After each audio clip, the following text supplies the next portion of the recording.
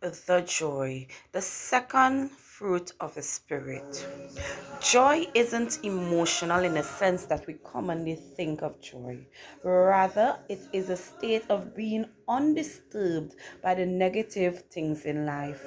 When we think of joy, we think about being happy, situations that gives us that butterfly feeling down on the inside.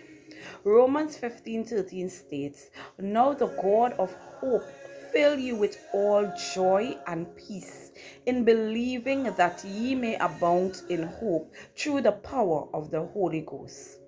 When we rest in joy, which is God, we are able to recognize who is really in control of it all. Praising, worshiping, glorifying, and praying to God on a daily, religiously allowing that deeper connection with Him, where no challenges, situations, or persons can take away our joy, and you are more able to command the mood in which you desire for your day. We need to start speaking to our situations with authority. In John 16:24 states, "Hitherto have ye asked nothing in my name. Ask and ye shall receive, that joy may be full." According to Rick Warren, who defined joy as the settled assurance that God is in control of all the details of our life, the quiet confidence that ultimately everything is going to be all right, and the determined choice to praise God in every situation. James chapter 1 verse 2 to 4 states, "My brethren, count it all as joy when ye fall into diverse temptations, knowing this, that the trying of faith worketh patience.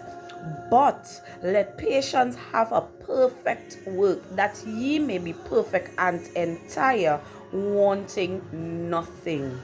Endure and persevere in faith, transact in faith, letting nothing cause your joy to waver." The fruit of the Spirit, joy, is associated with the fruit pineapple, and we all know how sweet this fruit is. But once we don't clean that brown part known as the eye, we all endure that scratching and irritation of the tongue and skin. All this to say, when we are operating in joy, the fruit of the Spirit, we have to remove all the negatives from our lives, or not allow the negatives to control our lives, but rather allow the sweetness of joy to properly saturate our taste buds known as our lives. The fruit of joy is given to us so that we can understand that we cannot operate in this world without the Holy Spirit dwelling within us. We would be walking around angry, bitter, confused, unhappy, and all the other negatives Satan throws in our lives to command our mood. The storm may be raging, the turbulence being too strong, but despite it all, count it all as joy. Philippians 4:4 said, "Rejoice in the Lord always, and again I say, rejoice."